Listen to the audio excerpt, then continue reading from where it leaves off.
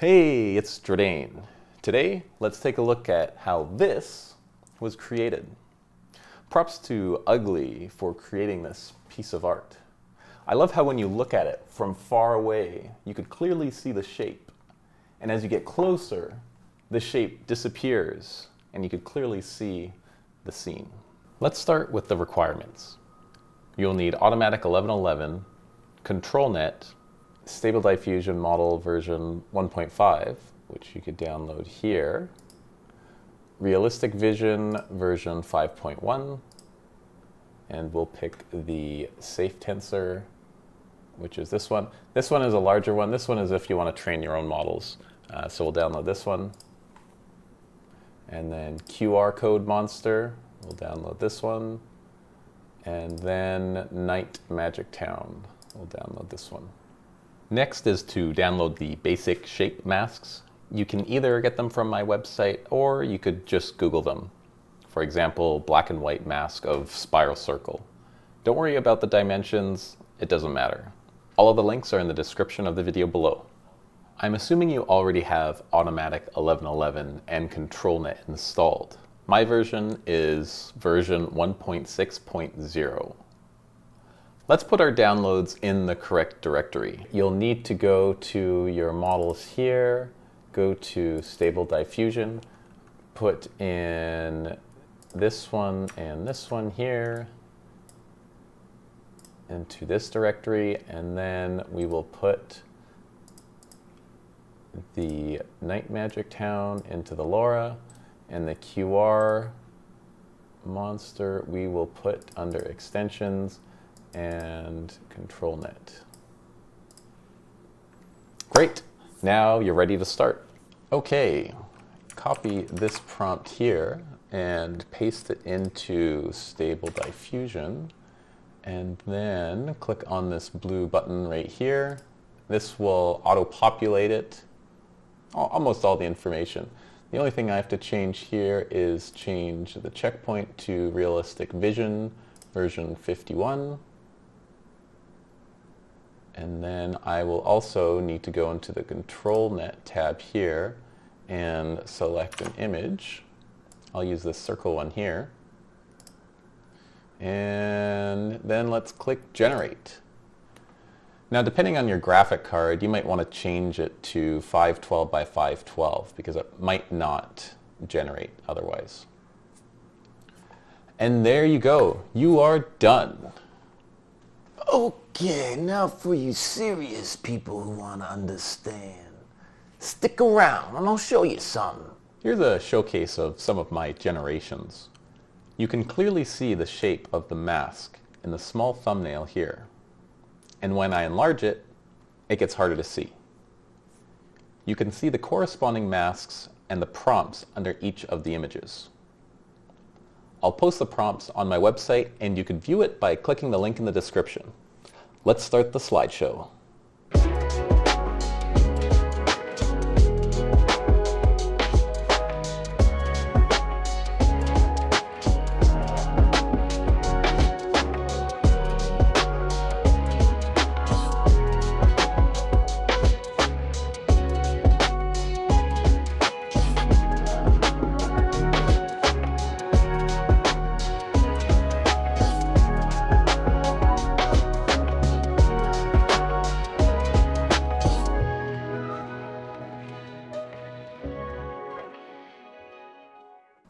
I'll break this down in parts.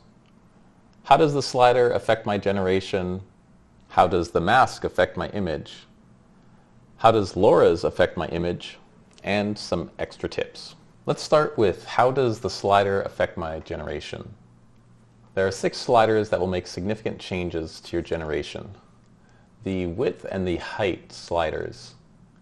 I find that if you have a lower resolution like 512 by 512, I find that you need to be more aggressive on the control weight here because it won't, you could kind of see it if you look at the tiny image here. Unfortunately, if you are stuck at the 512 by 512 and you can't process anymore, you're kind of stuck with a bit of a limited output here. Another scale is the CFG scale.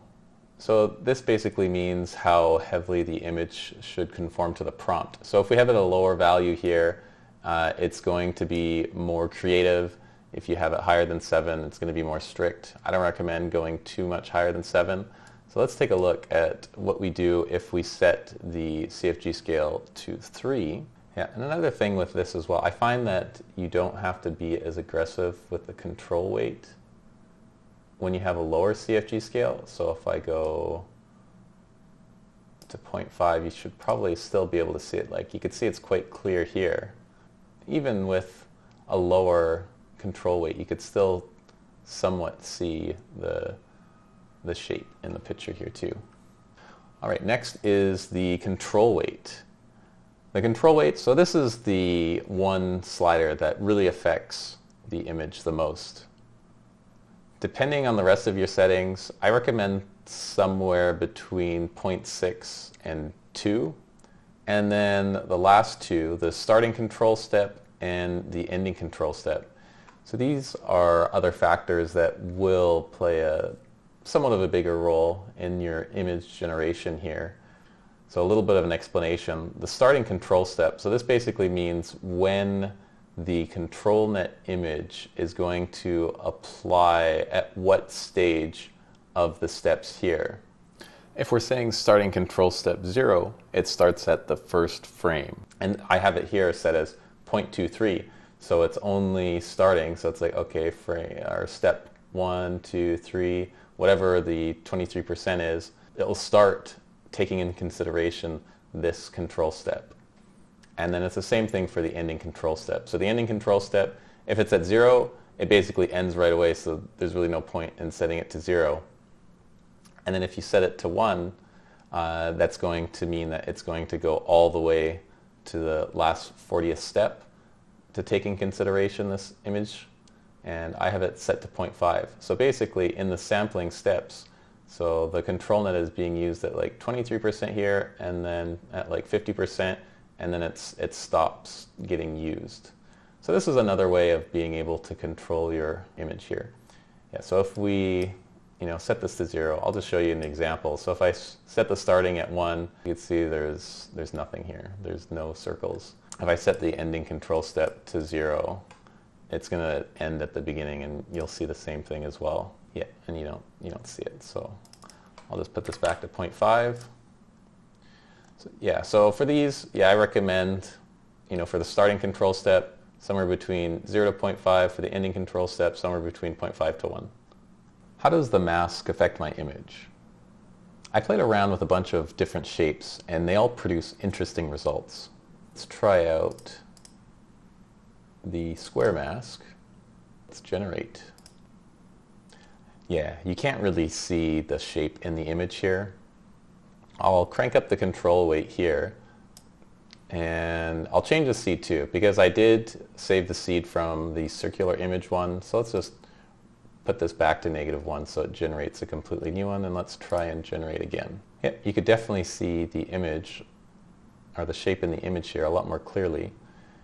If you don't get the shape that you want, and you could kind of see it in there, you could also try playing around with the preprocessor here. I had it set to invert before. If we set it to none, let's take a look and see what we get then. Yeah, you get a bit of a different image. Here you could see, since we changed it to none, now we also have to adjust the weights. You could barely see the shape here.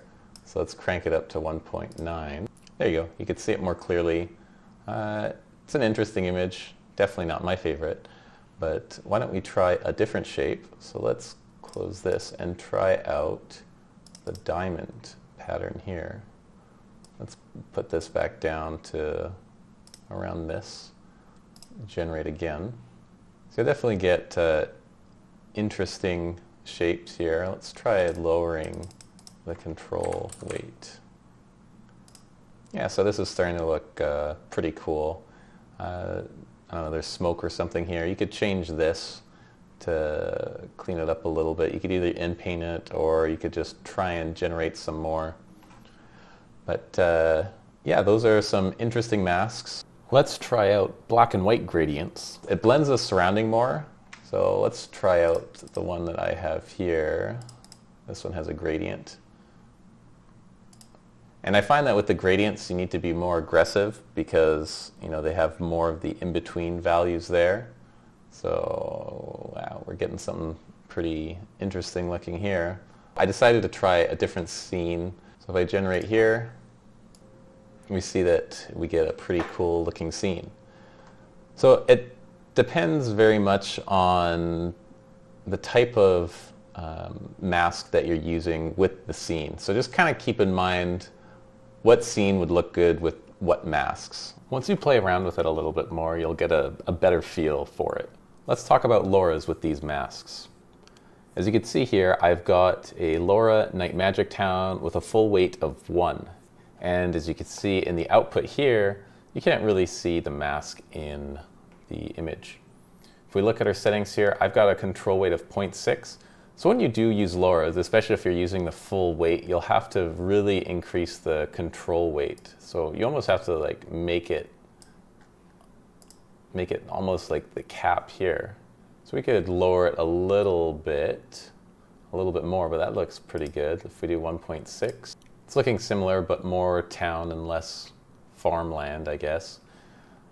And you could play around with the invert. I prefer, you could set it to none or invert. I like it with the invert because there's too much black in here, so having more white than black helps this produce better results. Another thing that you could do is you could change the weight here to 0.5, so you could balance it out a little bit. So now if I generate it, let's put this down to this setting here to 1.34, we could produce quite nice results. Yeah, this one looks pretty nice. All right, let's go over our final tips. Tip 1. I find that using these masks are more suited for larger scenes. I tried fooling around a little bit by imprinting these masks onto smaller objects, but I didn't get the greatest results. If you did, write a comment below. Tip 2. My intent was to be able to see the shape of the mask clearly, either from far away or from a small thumbnail. I was aggressive on the control weight to achieve this. Tip 3. Play around with the preprocessor here.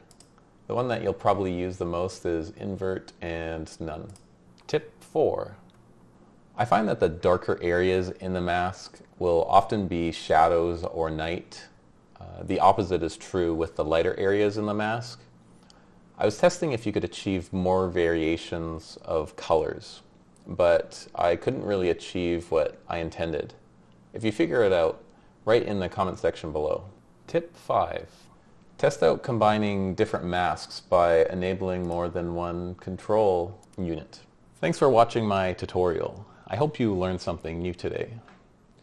Thinking about upgrading your computer because your generations are taking too long? Well, take a look at this video here on how to build a new AI computer. Anyway, that's it from me. Have a good one and see you next time. Here's another thing that I made. Yep, a cherished childhood memory. Do, do, do, do, do, do, do, do, do, do, do.